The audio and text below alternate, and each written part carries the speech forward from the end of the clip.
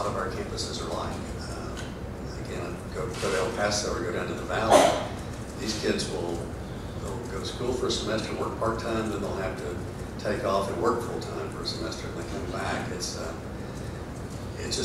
a different, a commuter or a big city university is different from some of these four-year institutions like Vanderbilt or Harvard or Yale, where you go live on campus and you get your stuff done in 4 years and they get you out. And I think that would be everybody's ideal situation. It's just probably not going to happen with the way our different universities are constituted. Sure, and I don't need too hard at this point, because you do have the two very best graduation rates of all the public universities. So University of Texas Austin is the highest, and my own favorite, UT Dallas, is the second highest. But still, even those are in sort of the mid-70 percentile after 6 years. And so I really encourage you to look at the models of what other people have done. We need more people with college degrees. You have a very important mission, all three of you, to have more people graduate. Shifting over to information access for Regents. Access to open records is very important to me. My office receives, we're requested all the time for open records, and we comply with the law. And my understanding is that you guys are complying with that same law, correct? That's correct. Okay. And I, as a legislator, have tremendous access to documents within state government. And I mean, for instance, the email Senator Perkins read earlier, she has the ability to access that and get it unredacted. The Office of Attorney General report that was put out, I can get that unredacted. I can get any document within state government. As an elected member of the Senate or the House, I should be able to get access to whatever documents are within that government that I can see fit. I've actually filed legislation to allow city council members, county commissioners, and special purpose district members the ability to access documents. I have to say I'm a little confused. So I, or a citizen, can access documents within the UT system. As a legislator, I have the ability to access any document within the UT system. It sounds to me like you're prevaricating a little bit on whether or not a region should be able to access documents within the system. No, I think we have the right. I've never been denied access to any document or any information I've ever asked for. So do you think that a member of the Board of Regents should be able to access any document within the system? I don't think so. The question becomes, is there any such thing as an excessive document request? I mean, and that's a judgment call, and I'm not in a position to make that judgment tonight. Well, I think that legally, if somebody called in my office and said, I want to see every email that you have on file that you've had in the last 30 days, legally, I'm obligated to hand that all over. There's really not. And the Regents have the same freedom of information request rights, and we had Regents that do that. They go directly to an institution and ask not as a Regent, but as a citizen for certain documents. And I think there's a whole team of many lawyers that's all they do is work on the information requests, both at the system and the board level. And again, I have not seen any problems myself with that. Okay, but so if someone were to say want access to every document in the UT system has Bill Powers' name, I mean, a citizen could open records request that and get it, right? Well, they would probably be delayed for a while because that's a big request. I understand it's a huge request, but they can ask for it and they can receive it, unless the Attorney General rules otherwise. I think that's the way it normally works. Right. I mean, and then I guess I'm not really hearing a commitment on your part. So should a region have access to any document as many times as they want to see? That's pretty simple. And I think that's already a rule, right? Yeah. Okay, so that's already a rule. Do you support that rule? Do you think it needs to be changed? Should you somehow try to restrict document access for members of board? I don't think restriction is the right terminology. I think there has to be some practicality involved, and if you are requesting 200,000 documents that will take, there's time limits involved in this too. You're given 5 days to prepare the documents, and there's certain cases where that just cannot be done. And I think we have to have a reasonable set of guidelines that allow the supporting institutions to provide that information in a timely basis. So I'm very supportive of Regents being able to look at whatever document they want to look at, if that answers your question. Again, it sounds like you're prevaricating that you want some kind of reasonable standard, but who would come up with this reasonable standard? Who's going to decide that? Well, we have a CEO of our organization that's well qualified, and I think if he tells, if I ask for 200,000 documents and he tells me that's a huge request, it's going to take me working with the system, and it's going to take me 6 weeks to get that, I think I would be okay with that because of the work involved in producing it. It's a little different than asking for a single document, an email between so-and-so and so-and-so that they can be produced overnight. So you think that, I'm sorry, so who's going to decide what your access is? Well, the information requests today, they go to the chancellor of the system, and he handles that, assigns that to be fulfilled. So you want the chancellor system to decide which documents you can and can't get? No, not which documents, is not what I'm saying, but if it is a massive request that is going to take manpower that he needs to either put together or set aside or get the member institutions the backup they need to do it, then I think he needs to have some flexibility in how to handle these massive information requests. Let me shift over to your relationship with other members of the Board of Regents. I think that we all want to see a harmonious board.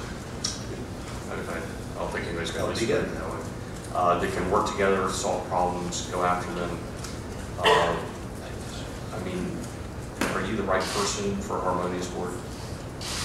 You know, I think if, I don't know, it's been none of my career as somebody that tries to bring people together to find a common interest and a way to go forward. I've not been ever looked upon as an extremist. That's the question. So I think I have the ability to work with other people. Let me shift now to the will of the people. So, as I'm very aware, because I'm elected, that I work for the people who sent me here.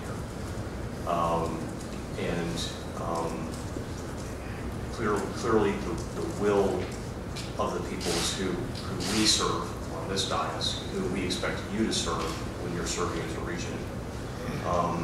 Does that make sense to you? Is that clear to you? It does, yes, absolutely. That's the ultimate shareholder. In a corporate sense, the shareholders are the citizens of the state of Texas. And I mean, if I'm not mistaken, the University of Texas was founded by the legislature, right? It's in the Constitution. It's right. That's correct. Funded by the people. Okay. If a majority of the senators or a majority of the House members sign a document saying we want you to think you should do X or Y, is that something you'll take into consideration? Absolutely. Be foolish not to. You can expand on that. Well, I mean, to me, it has to be a cooperative effort. I mean, the source of a significant amount of our funding comes from the legislature. A lot of the rules that we're governed under comes from the legislature. The thing that people forget about the UT system is that about 2/3 of our business really is not in academic, it's in healthcare. So there's a whole new level of cooperation with the legislature that we have to achieve. It's a massive amount of what we do. So not taking, because to me, both the House and the Senate are the people's representatives, and if we don't listen to you, shame on us.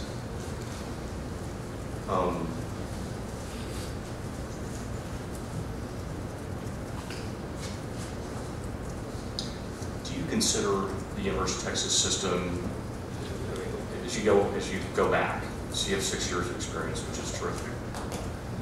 Do you need to turn around this institution? Do you need to reinvent it, or are you just in a steady state? Where are you as a leader? Where is this institution as you see it? The UT system itself, you know, I have my own personal opinion on that. If I can share that, I think it's overstaffed, and I think there's some duplication of services that we need to take a really close look at. Because to me, the people that work for the UT system staff need to be there to serve those institutions. And and not just getting away with red tape and stuff. So I think what the chancellor's told me is he wants to meet with each of the presidents, find out what things system is doing that are important to them, which things system are doing that are nuisance to them, and we're going to try to right-size the system to serve those institutions. There's some things, it's kind of like the argument between federal government and state government. There's some things, very few, that can be done better at the federal level. I think the treasury operation and the investment operation done at the system level is very good. Some of the legal stuff has to be done at the system level. But I think most good decisions as it affects the students in Odessa are made at the campus in Midland, Odessa. And not by somebody sitting in an office in Austin, Texas. So I personally like getting as much of the day-to-day decision-making opportunity down to the institutions that actually have the students in them. What are your, and then just to that end, what are your goals for the next 6 years? What do you want to, you know, when you're done in 6 years, what do you want to look back and say, hey, I got these things done? Well, you know, opening a new medical school in Austin is very high on my list. Opening the new UT Rio Grande Valley is going to be a real milestone for us. I think we have, if you'd asked me, nobody's asked the question, but the question was asked, what are the biggest problems in the UT system today? It's not the, in my opinion, it's not the admissions at UT Austin. It's problems we have at MD Anderson.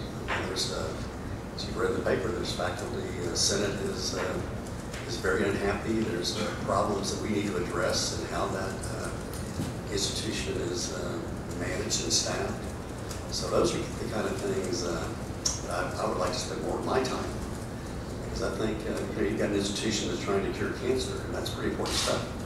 So we have a new hospital in Dallas that we've opened. There's so on the health side, there's a lot of things we need to do to educate and prepare the next level of doctors in the medical age. At the student level, I think having, to me, it's a three-pronged stool. I think you have to have affordability, accessibility, and quality. And if you kind of cut either one of those three things, the stool's going to fall over. So I think keeping a balance of that and not losing sight of the quality or the affordability and making access to as many Texans as possible. We've done some great, we answered Governor Perry's request for a $10,000 degree. And we have those at 3 of our institutions today, where you can actually get a 4-year degree for $10,000.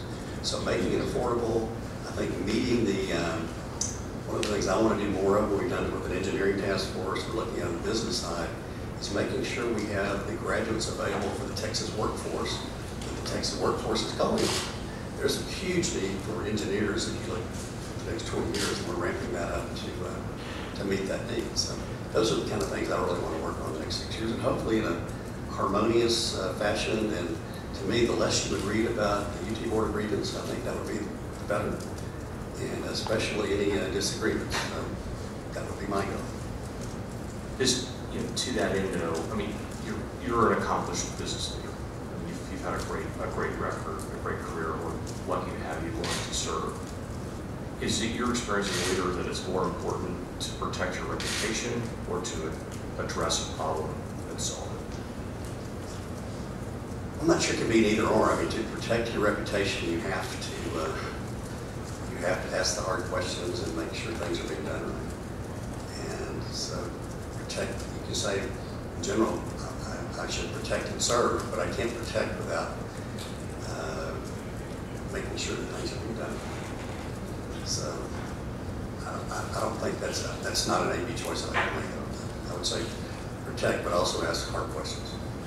Well, but you know, you might see a problem that maybe you could look the other way and hope that it's not there the next time you look, or a problem that you want to go solve. Which one of those two would you choose? Solve the problem. Okay. So to that end, go back to the sort of work brought this up. The you know, where you have it. No, actually, I'm sorry, sir, Chairman, going into the search committee and have, you know, clearly a release of confidential information that's a crime under state law. It's pretty serious. What actions have you taken as a result? And I mean, and there are other institutions, I'm reasonably confident that Texas Tech chose their chancellor without having an issue. So it can be done, it's possible. What have you done to address the most immediate leak? I'm not, you know, vice chairman. We have not, it just happened in the last few weeks. We have not had a meeting or done anything. As I told Senator Birdwell, I think the thing we need to look at is the process. Because once you bring 50 or 60 outside people in and have the pony parade, it's very hard to keep those names confidential. And what will you do? I mean, and not, I mean, not process, but I mean, there was in Senate Finance last week, an agency had talked about where he had a confidential meeting with a dozen staffers. He discussed a contract. He got a call the next morning about that contract. So the confidential information had been leaked. He brought 13 people in the room and said, who leaked it? Someone put their hand up, he fired them. I think that's exactly what he should have done. I commend him for his leadership. I'm not hearing that from you. You've had several weeks. And furthermore, let me say that in this case, we have official misconduct. And this is actually, this problem is more serious than what he dealt with. I think he did a good job of handling that problem. From what I can tell, you haven't done anything to handle this problem, unless I'm mishearing you.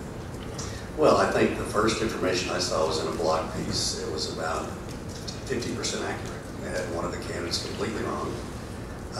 And you know, I don't think you respond to things like that. But do people, how do you keep that total confidential? We did a very good job on the chancellor search of keeping that confidential.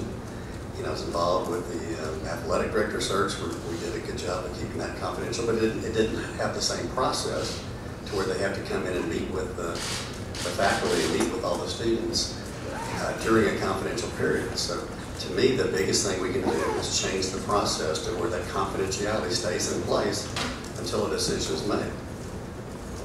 And that's the structural things that I would talk about trying to change.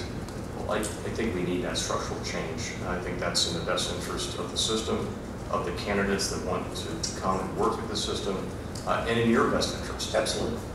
So you don't have to answer these kind of questions. I would look forward to that. I, again, appreciate you taking the time to be here today, and appreciate you taking on long questions. Senator Watson. Thank you.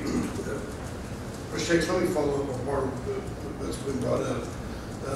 First of all, before a statement was just made that there was official misconduct.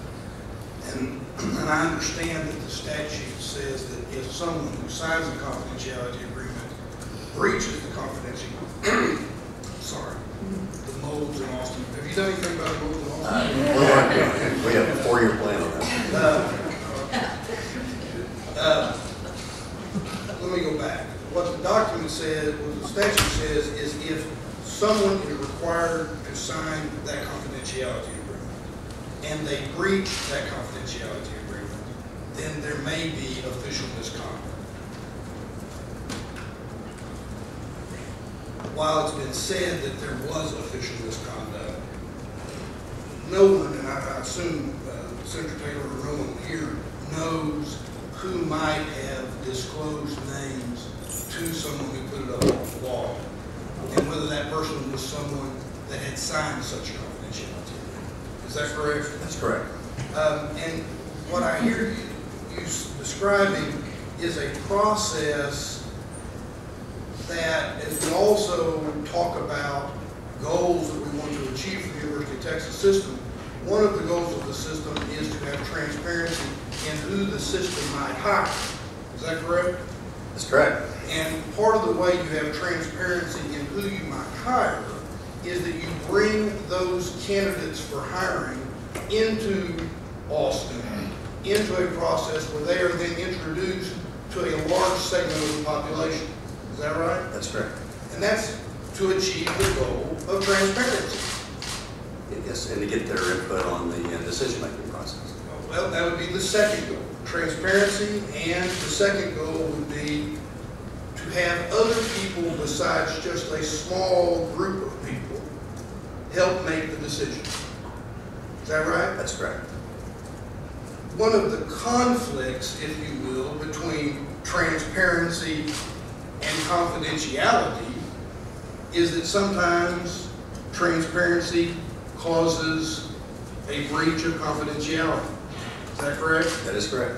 And not everybody that is involved in the process for transparency signs a confidentiality agreement. Is that correct? I don't know that the students involved, I would doubt that they signed a confidentiality agreement. At least that hasn't been the case in the past. So when you suggest that what you would like to do is look at how we achieve, we look at the process, what I understand you to suggest is that we're looking at how do we assure transparency and at the same time, or as much transparency as the system will allow, and at the same time protect confidentiality. Right. I suggest to you that if we were in a situation where we had a system where nobody could ever know the names until there was smoke that went out of the tower, you would be criticized for a lack of transparency. That would be the case. I wish you well on trying to figure out a process that avoids criticism for a lack of transparency or keeping everybody's name secret, because I'm not sure that you can achieve such a perfect system. But I know you'll give it your best shot. Thank you, Mr. Chairman. Mr. Vistas? I will be very brief. Appreciate you being here. Appreciate your service to this wonderful school and to the state.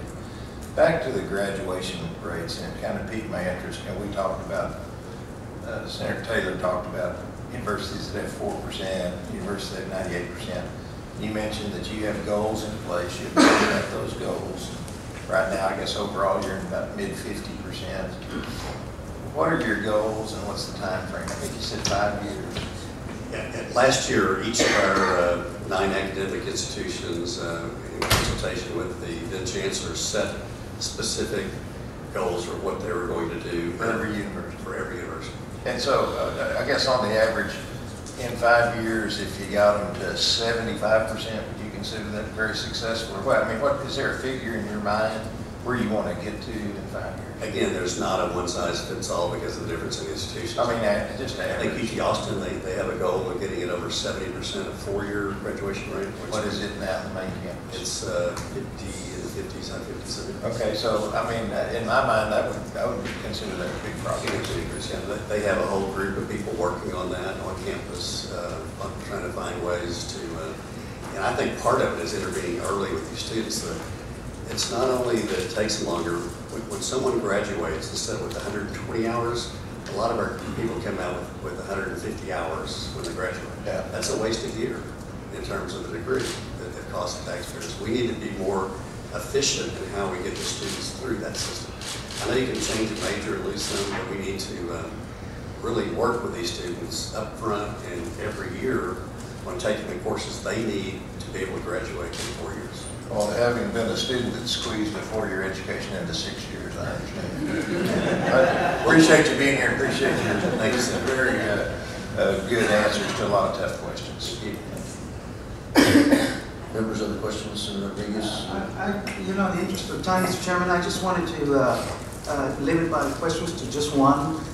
And it has to do with tuition revenue bonds. I think we've heard a lot about the need that our campuses have for capital improvements. I know that the UT system, especially University of Texas at El Paso, has a need for some buildings in order to achieve the goals that Governor Abbott described in his State of the State address of providing support for universities to conduct research and achieve you know, some of them Tier 1 status, as UTEP is seeking. So I take it that you are all in support of funding capital improvements in our universities this session, whether it be through the usual tuition revenue bond route or through some other funding mechanism. I think there's about 4 or 5 that have been bandied about, but the point is, I think our universities are in dire need of either constructing new facilities in place of the 50-year-old facilities that we have, or remodeling. So I just wanted to ask about your thoughts on that and whether the UT system, the Board of Regents, is going to be supportive, not just for itself, but for the other universities across the I state. think all the universities, especially in the STEM fields, I mean, when you say a new building, a lot of times it's replacing a lab that's 50 years old, that's technically obsolete. So if we're going to achieve Tier 1 status with some of these universities, we have to invest in the capital improvements it's going to take to be able to attract the researchers to come in and do the work to get there. So, but, you know, ultimately that's the job of the legislature to decide or not to decide whether there'll be DRBs. I know the last couple of sessions they've chosen not to. And I think we all have our fingers crossed for what might happen this time, but I think we have to be prepared to go forward no matter what. Right, and with respect to new buildings, like the example I can give you is, and I know other universities have the same request, but at the University of Texas at El Paso, we've had a request for funding a multidisciplinary building in order to provide the adequate facilities for researchers and the labs and such that come with research.